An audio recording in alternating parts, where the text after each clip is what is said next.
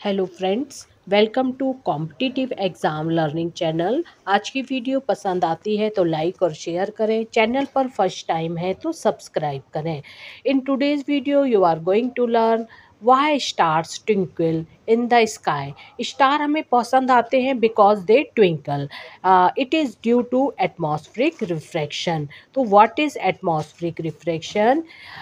In around us, air is divided into different layers, and density of these layer is different. As we move towards upside, then density increases. So around us, density is least. As we move towards upside, density is most. Stars are source of light. When they come through layers of air, then atmospheric refraction takes place.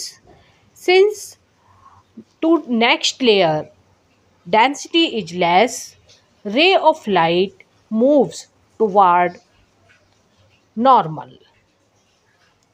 That's why we see stars as twinkling.